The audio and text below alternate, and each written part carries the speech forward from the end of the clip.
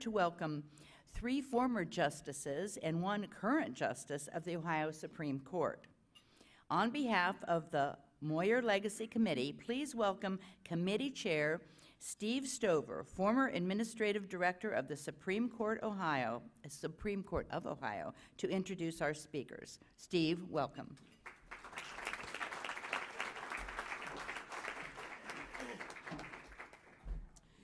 Thank you, Deborah.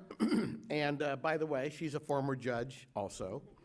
And thanks to the Columbus Metropolitan Club for inviting the Chief Justice Moyer Committee to sponsor this event.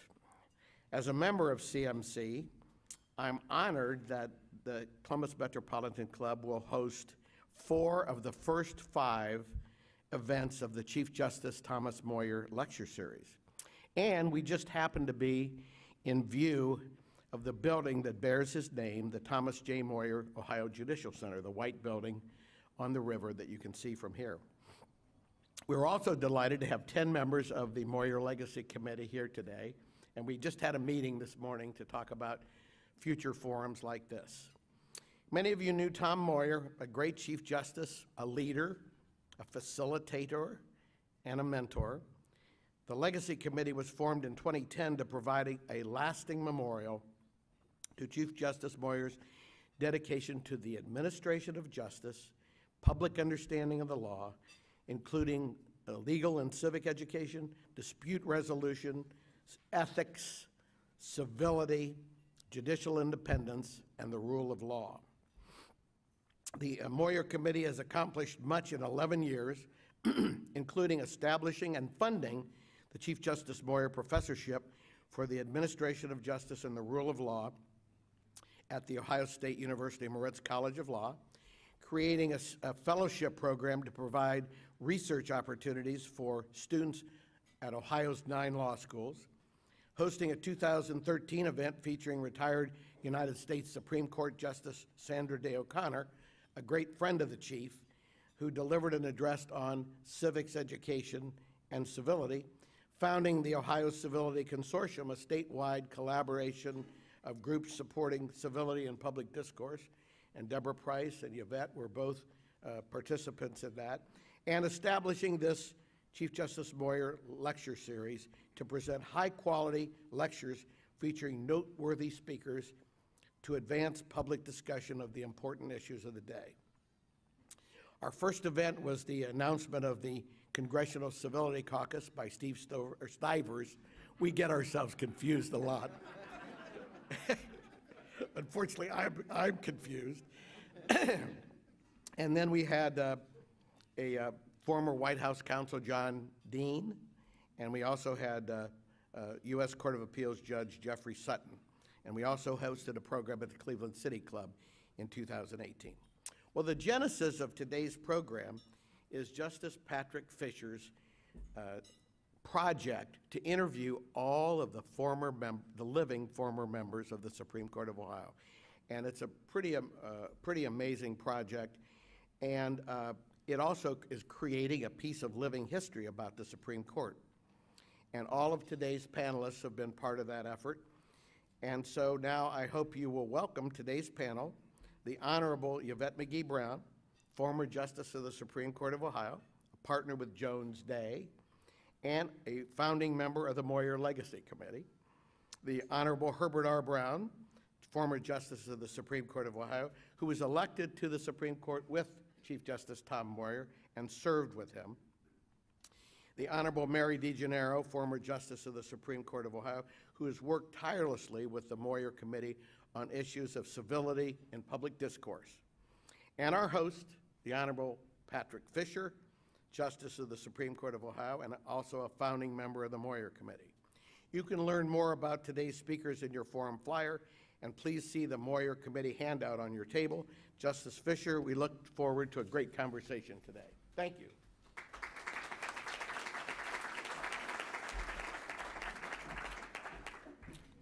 Thank you, Steve. We're just going to get started here, although I have to tell you, Steve, I tried calling you this morning on the voice recognition on the car, and it sent my phone call to Steve Stivers. True story. Anyway, I'm going to start at that end with former Justice DeGenaro. What did you learn while you were while you were a Supreme Court justice that you didn't know about the Supreme Court until you were appointed to it? Okay, so two things very quickly. First, one of my favorite places is the law library. It's a beautiful place if you want to quietly work. It's inspirational space, so pack up your laptop. The librarians would love to see you. And the librarians would seasonally decorate the display of books behind them by season. So they had like patriotic things for the summer.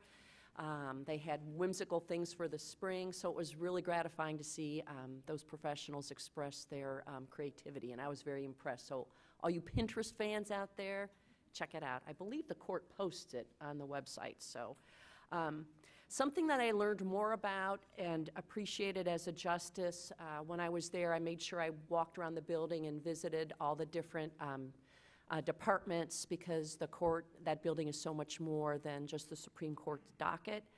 And I spent about an hour or so with the men and women that worked in the Lawyers Fund for Client Protection. And in my view, they had the toughest job in the building.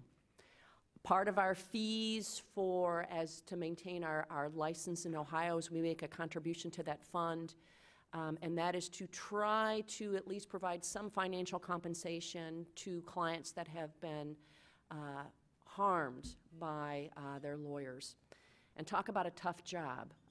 Day in and day out reading heartbreaking stories about how our brothers and sisters, certain members of the bar, grossly failed to live up to honor their oath and grossly failed their clients. And so they were sharing with me some of the stories they had to review and decide who they could help financially and who they could not, knowing full well that financial compensation is not the whole piece of the story. And so I salute them, because it was somebody for those victims of a less than perfect legal system to have somebody hear their story. So that was something light and something a little more serious that I learned in my tenure. Thank you. Justice McGee Brown. Should state judges be elected or appointed, and why? Thanks, Justice. Always leave the good questions for the good people. Oh, thank you, yeah. You know, and we've talked about this before. I think there is no perfect system, right? I think for many voters in Ohio, they don't know anything about the people that they elect to the bench, and so there has been a clamoring to say we should do something more, we should appoint justices. But then, in my opinion, you'd have to have a lot of safeguards, because when you do that, you're simply making the electorate smaller. So you take the politics out of it and you give it to a small group of people who then make the decision, and those decisions may or may not be based on merit. I think there is a way to do it. The Chief Justice, before he died, was looking at a way that we could make sure that there were people with the right acumen, intellect, temperament to serve on the Supreme Court, and then you would have some kind of bipartisan commission that would approve them and maybe do something like California does with a retention vote. So there are a number of states who do it different ways. I think every way that you do it has some risk, but right now the way we're doing it, I think we might want to do it a little better. Thank you. Justice Herb Brown. Lots of Browns on the Ohio Supreme Court over the years. I had a T-shirt, or not a shirt, when I ran, because the newspaper editors always said, well, you're running because your name's Brown. And there were 8 Browns who had run for the court, 4 won and 4 lost. And I wore that to silence that argument. Well, you've been off the bench the longest of the 3 on the panel today. What are you doing today? Is there life after the Supreme Court? Well, there is for me. I've been writing plays. Catco's done a bunch of them, and I'm going to have a new play produced in February around President's Day. It's about Warren Harding, his women, his wife, who was instrumental in getting him elected. It's a historic comedy. It's going to be done up at the Abbey Theater in Dublin around President's Day. So there is life. There is life. Okay. Justice DeGenaro, please tell the audience what the black bottle is and why, what goes in it and why it's important, if any. Ah, the black bottle. If I remember right, my number was 7. Each justice has a number, and in order to keep the workflow balanced, like the bottle has a life. So let's say that the day we gather for conference, all the prior opinions have been assigned, and all 7 members are eligible to be assigned a majority opinion to write it if they are in the majority. So we discuss the case, take a preliminary vote, and then all of the justices who were with the majority, their number goes in the bottle.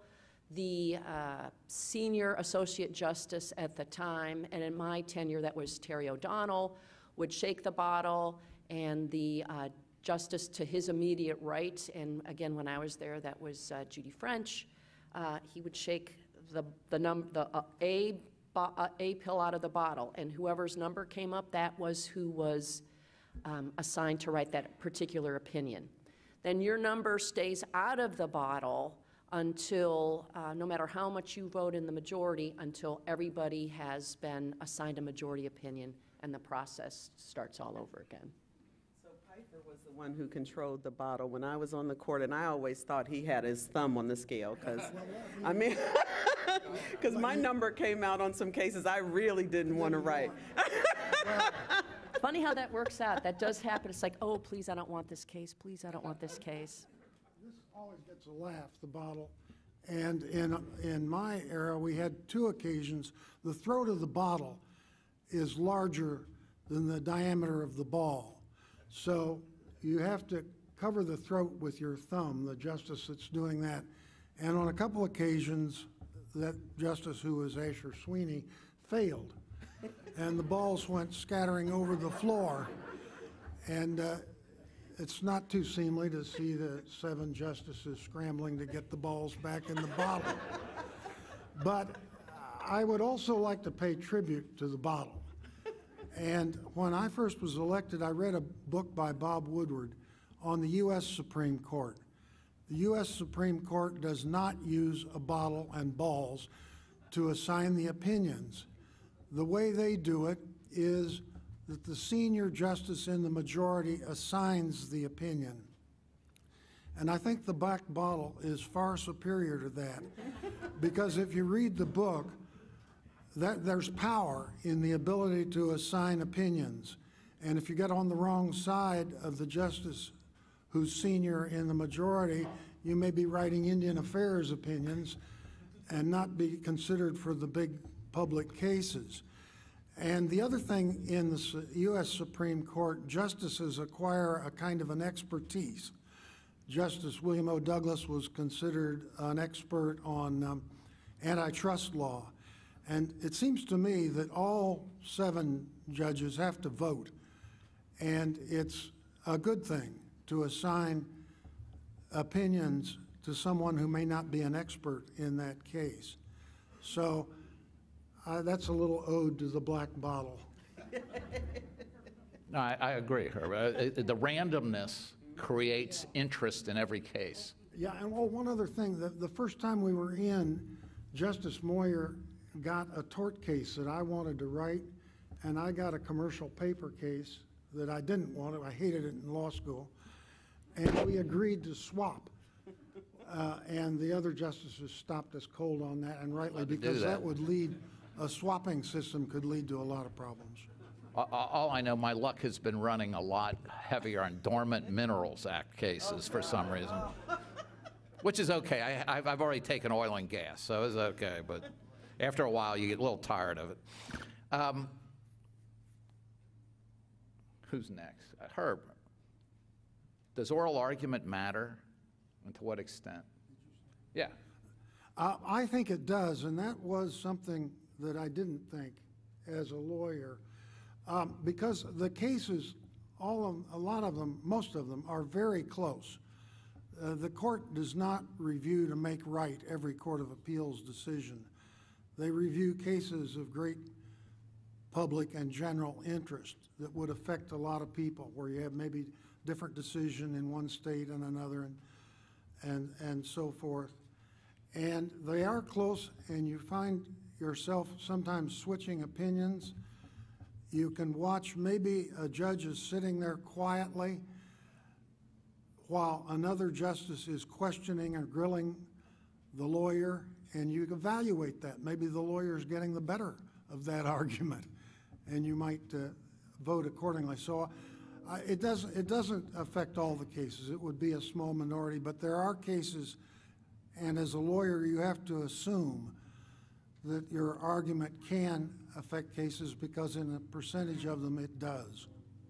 And I was going to say, I think what's also important about that is when you're arguing your case, you're often only thinking about the facts of your case, but the court is writing law for the entire state.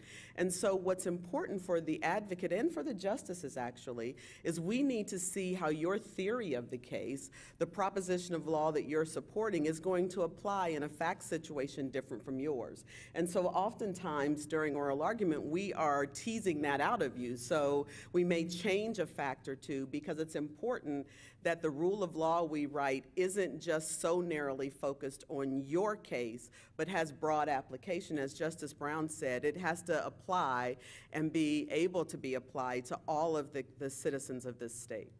And I would like to echo those comments, and the best oral advocates in front of the Supreme Court and at the courts of appeals understand that nuance. It's not just your case. It's how it's going to impact the whole state, even at the appellate level.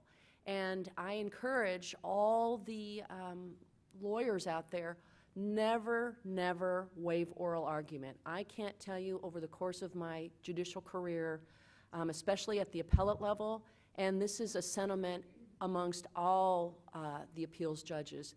There were cases when we were conferencing, it's like, I wish the parties had opted for oral argument because I had a question about this or I had a question about that. I wanted to tease this out.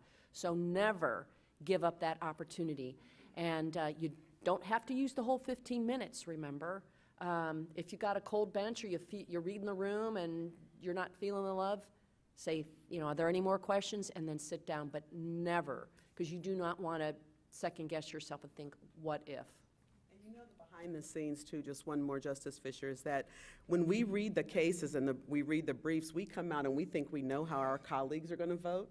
And it's so interesting because I'm ready for bear, man. I'm like, this is how I think on this case, and I know I'm going to have to, wrestle some other votes. And then as you get into the questioning, you start hearing questions that like, oh, they think the same way too. And so it's really a great way, the way you think people are going to decide a case, as you start to hear their questions, is very different. And so it's also a good time, I would always say to lawyers, that sometimes we are arguing amongst ourselves on the bench and using you as the prop.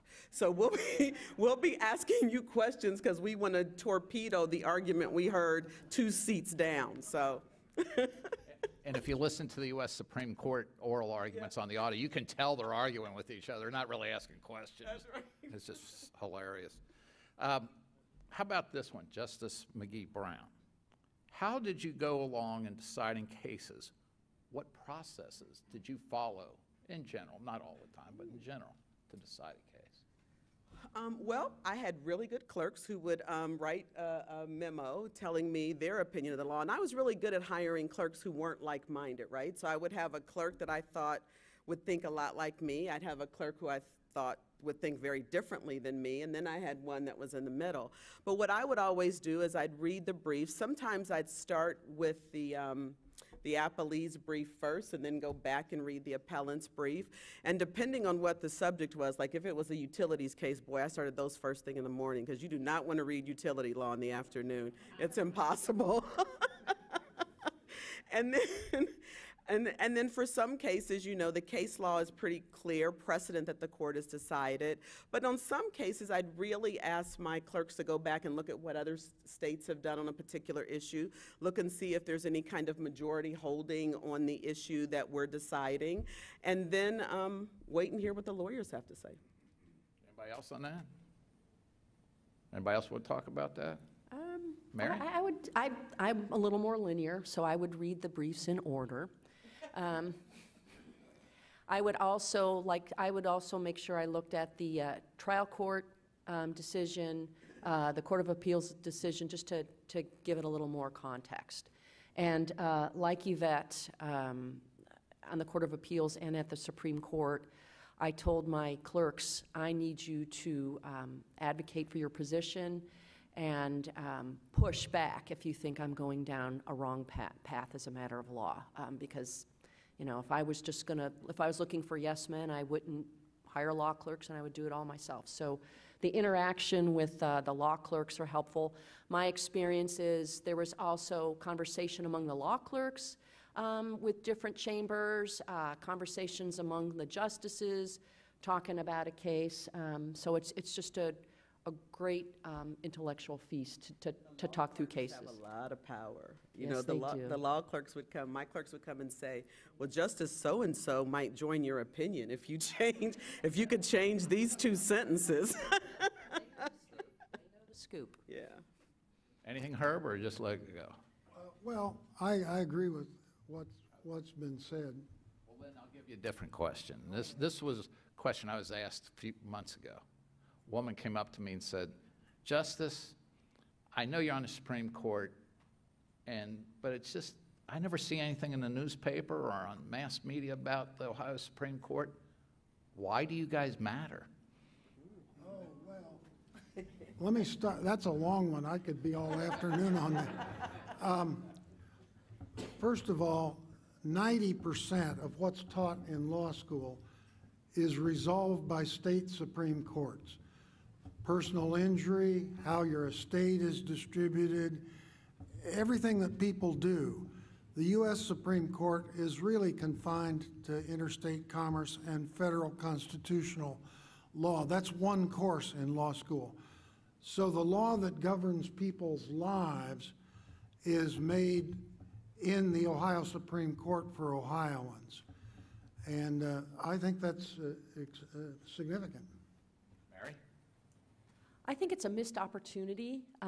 So to the folks in the media, I would encourage you to take this opportunity to cover the court more and present it to the viewers as an opportunity to enhance civic education for the reasons that Justice Brown articulated. You know, the state courts really have so much more impact on people's real lives. And it would be a great counterbalance to what is the perception of a vast majority of the public of the legal profession and what goes on in our courtrooms day in, day out. It's all those iterations of judge shows on TV. Sadly, we have moved very far from kind, wise, civil Judge Wapner. So that gives the public a very unrealistic perception about what goes on in our courtrooms and makes them more cynical. So I think this is a great opportunity to cover what the court does more, to like dispel a lot of those myths. Yvette, anything you want to add?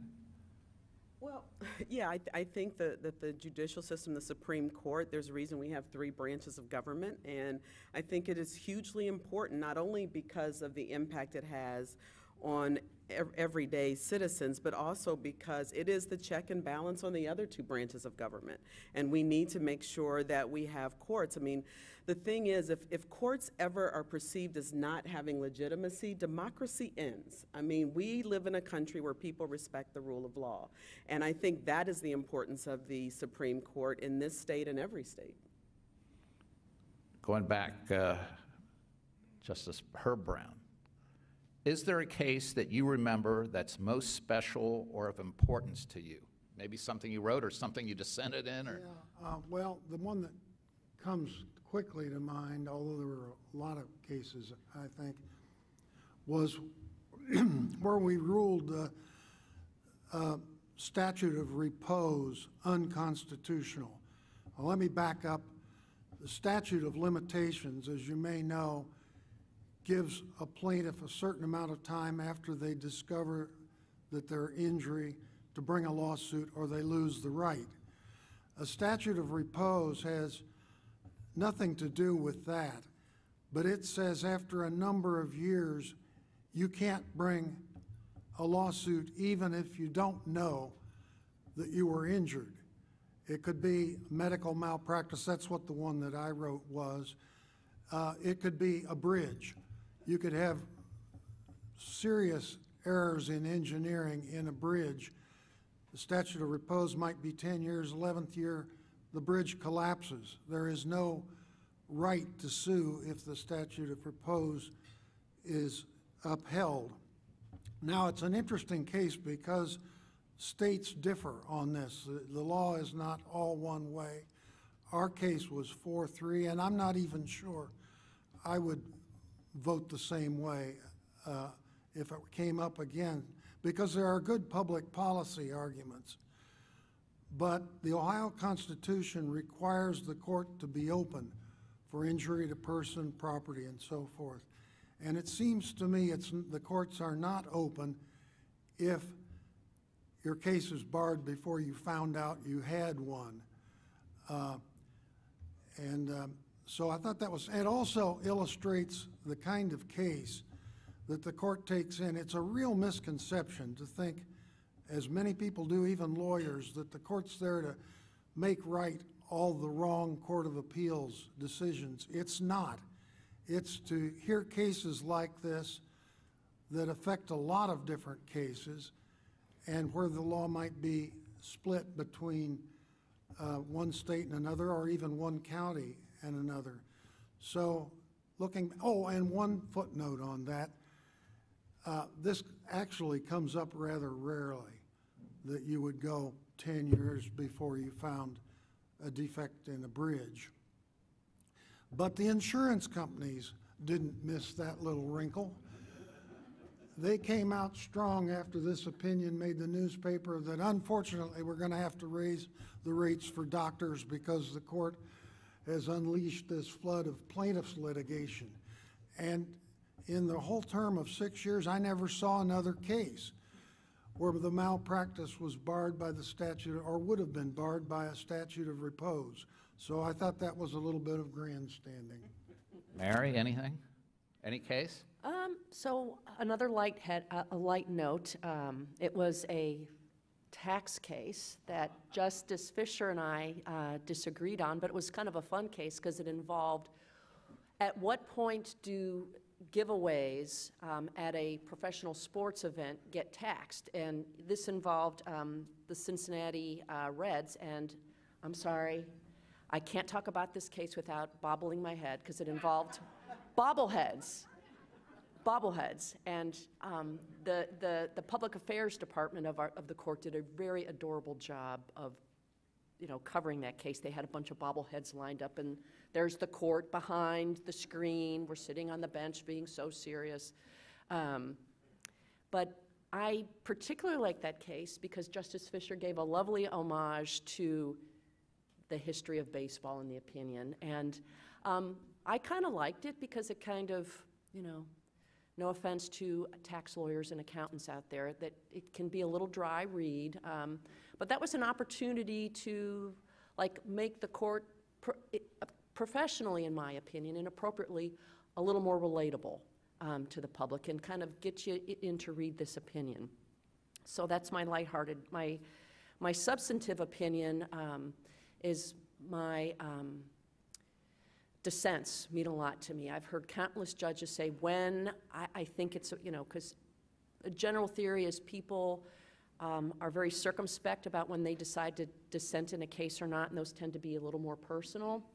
And lawyers are inspired by Atticus Finch. And I remember early in my judicial career going to a seminar, and Justice Scalia was the speaker, and he was talking about in defense of dissents. And where would the rule of law be if there was not a dissent in Plessy versus Ferguson or the Korematsu case? Law is to be built incrementally, and dissents are part of that process. So that inspired me to the value to the broader rule of law for dissent. So my dissent on the court was in a case out of the 8th District, State versus Jackson. It involved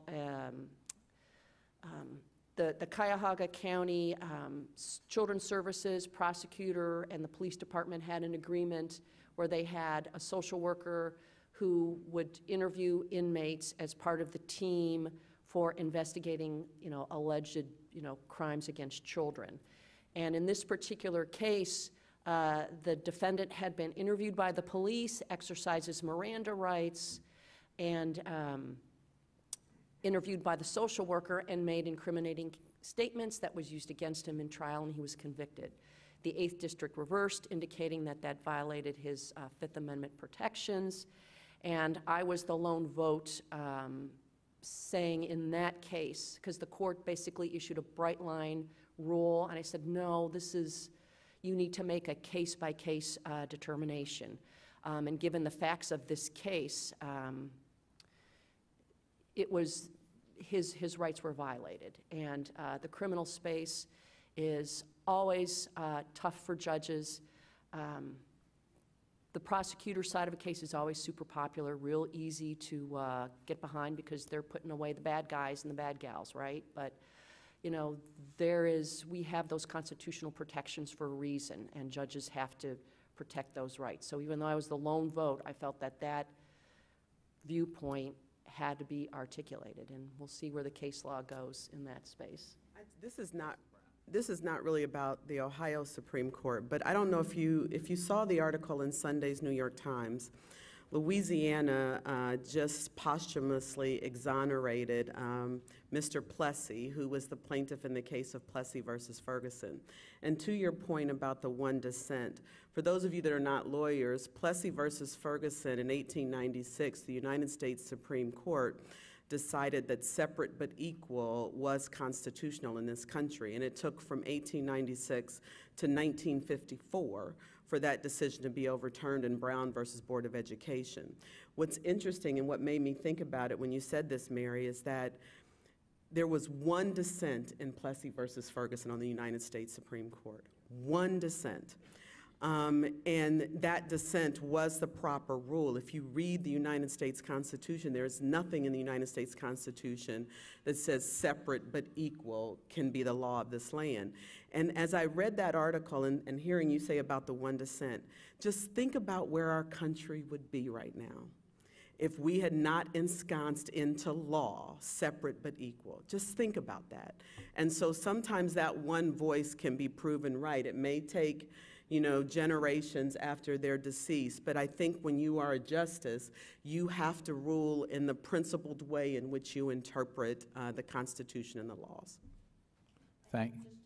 And to your point, Yvette, about one and courage, that was the great John Marshall Harlan, the great dissenter.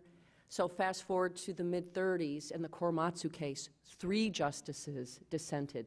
So how did the tradition of John Harlan and Plessy inspire them to speak up? Because for them to dissent in Korematsu, during the course of the Second World War, took courage. We have one more question from me, and then we're going to go to the audience, okay? And I should say on the tax case that Justice DeGenaro mentioned, at the end of the first section of our opinions, you always say who won the case. I quoted, in the opinion, I quote Reds Hall of Fame announcer Marty Brenneman, this one belongs to the Reds. Anyway, this is for all 3 of you, and we'll start with Yvette this time. Right now, under the Ohio Constitution, the only qualification to become a judge or Supreme Court justice is that the person be a lawyer for 6 years, not less than 6 years under the Constitution. Should there be other qualifications, additional years for different levels? Why and what constitutes a year of practice? So you asked me, I got elected first as a common pleas court judge with 7 years experience, so I can't really throw stones. And I served on the trial court for 9 years. But I do think for the Ohio Supreme Court, there ought to be a higher bar than 6 years. There ought to at least be a minimum, I would think, of 10 years of the practice of law. Many people are lawyers who never practice because you're deciding important cases and you need to understand the legal issues that you'll grapple with. And so I think at a minimum, you should have at least 10 years experience practicing law before you can be a Supreme Court justice. Well, I'm a little bit on the other side of that. I think the system's working pretty well. You don't have people coming on the court with 6 years of experience. And I think once you get into what is practice and so forth, you could get into a hotbed of controversy. And I would say this, that maybe not many people know it, but to be on the U.S. Supreme Court, you don't even have to be a lawyer. And so I think the system is functioning pretty well as it is. And I think it could be a can of worms to try to lay out specific qualifications. Last but not least, Mary? Okay, so I'm going to break the tie. So yeah, I feel best. Panels of 3 always works, right? I think that, to Herb's point, yes, no one that I can think of on the Supreme Court in my memory had the minimum requirements. To Yvette's point, I think there should be an increase to the number of years of practice. I think with good conversation, you can kind of delineate what the practice of law means. I remember a number of years ago, Chief Justice Moyer set up a bunch of different working groups, and one of his aspirations was looking at length of practice for each level of the bench, and also extending the terms of each level of the bench. And I agree with Yvette, and I recall her CV. She was an active practitioner at the trial court level, so the fact that she had been in the active practice for 7 years makes sense. But it should be more than 6 years. 8 to 10, 10 for the trial court level, and you're going to want people that actively are litigating in state courts, that have developed those skill sets to answer quickly. The appellate level, the Supreme Court level, there should be a number of years. I practiced for 14 years before I ran for the Court of Appeals. Because the thing with judging, it's not just your knowledge and your skills as lawyers. There's that component of wisdom. And you can be crackerjack, whip smart, like all those young men and women that get the primo job out of law school, which is a SCOTUS law clerk, right? Unquestionably, some of the brightest folks walking the planet. But they haven't had the opportunity to develop wisdom and sitting in judgment of people. It's a very sobering thing. Any lawyer in the room will tell you that when you go to court and you have to represent a client, it's sobering. You've got people's lives in their hands. Custody matters, estates, business relationships, those are in our hands. And I think an important component of being a judge is getting some miles on the tires and some life experience so you develop that skill set of wisdom. Because, you know, Supreme Court justices, appellate justices, they have the luxury of time and reflection. It's like being in law school and grading your own papers, right? But trial court judges, they got to keep the trains moving, okay? And some of the toughest jobs are your muni judges. They can't, they've got to make those decisions the best they can in that moment. And so that's why I think you need a longer time in the practice to develop that skill set. Now, it is CMC's longstanding tradition to take audience questions. Doug Buchanan of CMC is curating questions from the live stream audience. He's back there. For our in-house audience, please join Doug at the microphone. Please keep your questions brief and to the point. Doug, what's our first question? Justice Fischer, thank you very much. Our first question is from our live stream audience. Trip Lazarus asked, I know it's not supposed to happen, but in reality, how big of a role do the personal political opinions of the justices impact their decisions? Well, Herb, we'll let you do that one first. I think one misconception is that it's all political, and I personally am opposed to putting the label on judges running. It doesn't tell you anything about the judge, but what party they are in.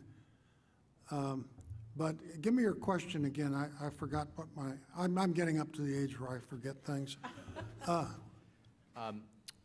Trip Lazarus asked, I know it's not supposed to happen, but in reality, how big of a role do the personal political opinions of the justices? I've got it now. Most of the cases that come before the court are not political.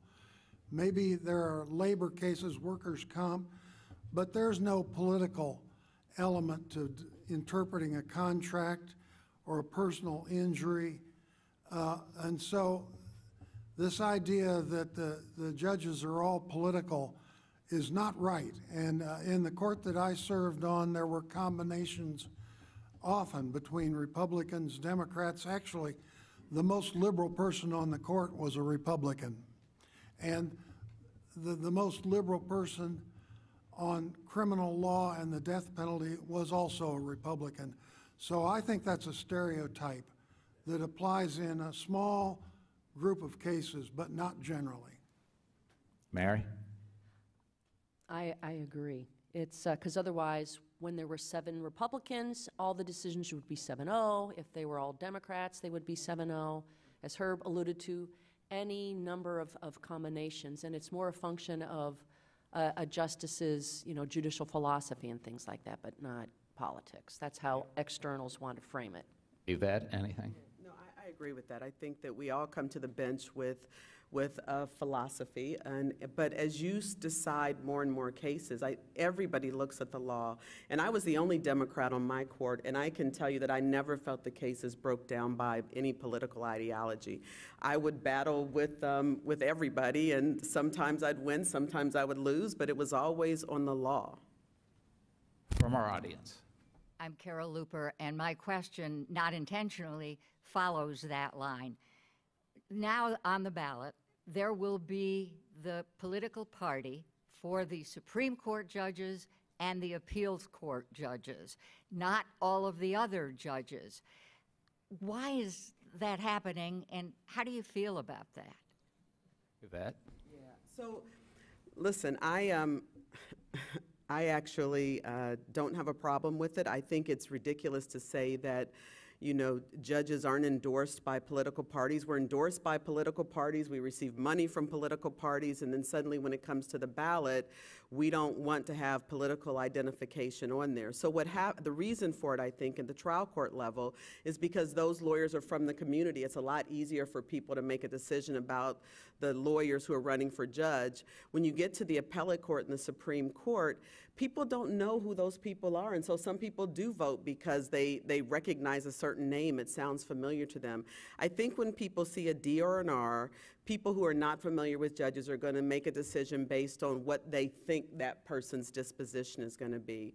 Unless we can come up with a better way to educate the community, and we've tried with we've got websites, but people simply don't take the time. They call their friends who are lawyers and say, who should I vote for? So it's just one more marker, I think, to give people an opportunity to determine if this is somebody they would like to have, because they'll see the commercials. The commercials are 15 or 30 seconds. You can't learn about somebody in that time period. And as one of my friends always says, the most important decision you make about a judge is on election day. You don't want to find out about your judge the day you're in front of them. You want to find out about your judge when you're voting for them. Mary, we're starting to run out of time, so okay. Mary? I'm going to say I agree with Yvette's assessment as well. The other side of that. Okay. I seem to be the dissenter here today. Putting the label on doesn't tell you anything about that judge other than what party she or he belongs. And it's introducing a political element that I don't think belongs. But it's there. And if you look at the statewide numbers for the executive offices, you know, the Republican and Democrat candidates in all the races don't get the same vote each and every time. It, as Yvette indicated, it is just a factor. Chief Justice O'Connor got the judicial votes counts thing rolling, so that's an objective place for people to inform themselves. Other communities have it. But it is a factor, not, yeah. Next question, Doug. People to vote. It does get more We'll people try to to get vote. in 2 more But questions for what reason? The only additional fact is they know it's a Democrat or Republican, and I think that's a bad reason. Our next question is, Hugo Trucks asked, do you feel, in general, are Ohio laws well or poorly written? I'll take that one myself. I'm not kidding you. I've spoken to the Speaker and to the President of the Senate that the Legislative Services Commission, they need to take a lesson in grammar. I'm serious. It's just because, yeah, because they're trying to do things, and a lot of times the legislation is a compromise, so it is hard on them, I agree. But basic grammar, back to 8th grade grammar or something would help. Anyway, that's just me. We're going to go on. Frank Reed. Thank you, Justice Fischer. First, I want to say I used to work for Justice Herb Brown in 1990, so I've been privileged to be a lawyer 31 years. It was a great experience. Each of you know, having served on the Ohio Supreme Court, that so many of your cases never see the day of light. In other words, there's only 6% of cases that are accepted for jurisdiction by a vote of 4 justices on the Ohio Supreme Court out of 7 who agreed that it's a case of great or public importance. How often is it that you see a motion for reconsideration granted on a jurisdictional, and what was it that convinced you, yes, this is a case we ought to be hearing? Yvette.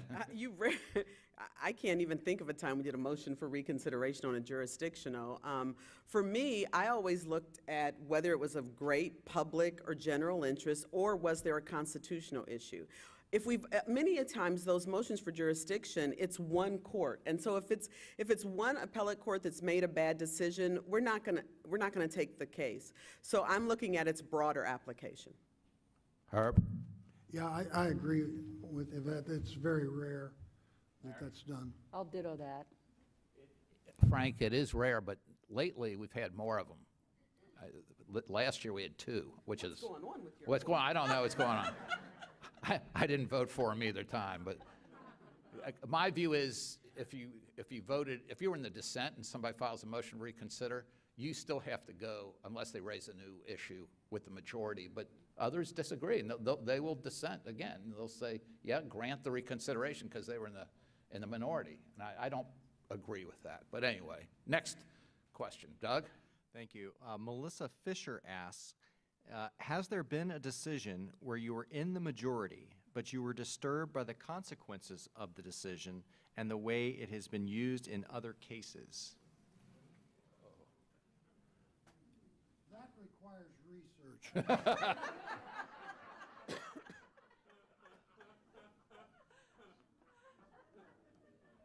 He's right. Next question. Well, they'll think about that one for a minute. Give them a minute. Next question. In the name of Allah, first of all, hello and welcome, I say, to the serve of 4 noble persons who are in fact the representative of God and the scale of justice. Last week I was your guest with the organization of Us Together that handles all my legal paperwork. And today I would like to express my special thanks to Ms. Tony for making me a wanted guest here with you. Mrs. Jones, the CEO, she is a very respectable lady. Once again, I would like to introduce myself. My name is Qais. Yeah. You have a question. My name is Qais Kakar. I'm from Afghanistan, and I'm one of refugee. Do you in have a fact, question? I'm civil engineer. I work with youth armies. My question is that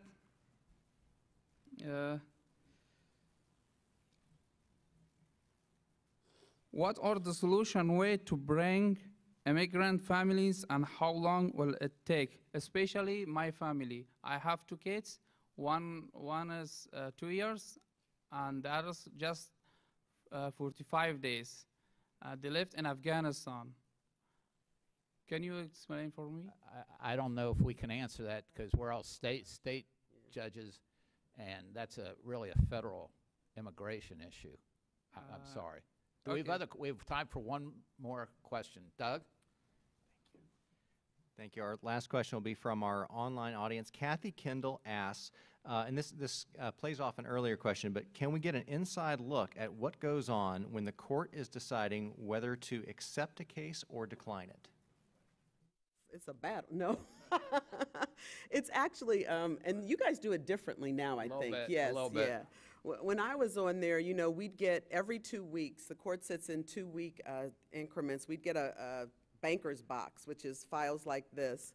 We'd get 4 or 5 banker's boxes of cases with jurisdictionals in them. You'd read the request to accept jurisdiction, the request to deny jurisdiction. We'd all have our votes, and we'd go in and we'd vote. And if there weren't 4 votes, the justice who really wanted to have that case accepted would, you know, ask somebody else to change their vote or argue vociferously for their case. But it was all pretty civil. They do it differently now.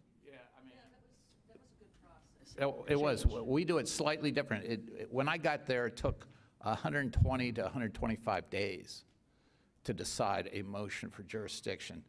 We're now down to 70 to 75. What we do is it's sent out to all of us. We all vote on a Thursday, online, really, electronically. On Friday, it's sent back out with the votes, and by Monday at noon, you have to tell the reporter if you're holding the case for discussion at conference. That way, cases that are unanimously not going to get taken get moved on. So it works. The one thing I think people here should know, and you'd be proud of these justices and all the justices, the Thomas Moyer legacy includes a lot about civility. And the way we conduct our deliberations, the lawyers would be proud, the citizens would be proud. After oral argument, the chief, we go up to this big room, chief speaks first, and then the most senior justice, and then me, and then goes down in seniority. But during that time, no one interrupts the speaker, so you can hear what everybody has to say. But then, all hell breaks loose. No, it really doesn't. But it really is a good time for debate, back and forth. And the chief waits for everybody to be kind of debated out, and then says, we're going to vote. And you vote in reverse, from the most junior back up to the most senior, and then the chief votes. And my belief is that was created so that the chief could break a tie, you know, and kind of control the court a little bit. That's about the only difference I see between chief's position, other than administrative, and the other justices on substantive law. But you would be proud, because you don't hear people saying you're a jerk, or, you know, like you see on Facebook or Twitter or whatever. People are very respectful of everybody else's opinions and viewpoints. And you would, as Ohioans, I think you'd be proud of your Ohio Supreme Court. Thank you. Okay. And we now call upon Deborah Price to put the end to this. Deborah Price used to be my boss, guys. That's her, yeah, for better or worse. I did good, don't you think? Yeah. Well, I hope you found today's forum as fascinating as I did. I'm really pleased to be among this group of people that were so important in my life through my career, and wish you the very, very, very best. I think it's, I learned a lot, and even though I'm old school, there's always more to learn. I forgot to mention, we have a very special announcement today. We want to welcome our newest lifetime member, Louisa Birch Green. Louisa, are you here? Well, anyway, we all encourage you to consider lifetime memberships too. It's really a great deal, and you help our group and you become part of us, really part of us. All right, next week we're going to take a break for Thanksgiving, but please make sure to join us on December 1st for a great presentation, the Columbus Dispatch Editors Roundtable, a collection of former editors of the Dispatch, which ought to be a great historic reference for all of us as we contemplate the news cycles and the history of our city, all the way back to Mike Curtin and maybe before, I think. So thanks to you all of you online. Your virtual presence is noted. We're so glad that you're with us, and to the Columbus Dispatch for supporting today's forum. Thanks to our sponsors once again, Chief Justice Moyer's Legacy Committee, Ice Miller, LLP, Carlisle Patch and Murphy, and Bob Weiler and Company. Thank you to the Emergency Response Fund of the Columbus Foundation and the Columbus Dispatch for our live streaming, and most of all, to our panel, Justice Yvette McGee Brown, Justice Herb Brown, Justice Mary DeGenaro, and our host, Justice Pat Fischer. Thank you for joining us. We couldn't do this without you. We're looking forward to seeing you on December 1st as we present another community conversation. Thank you all.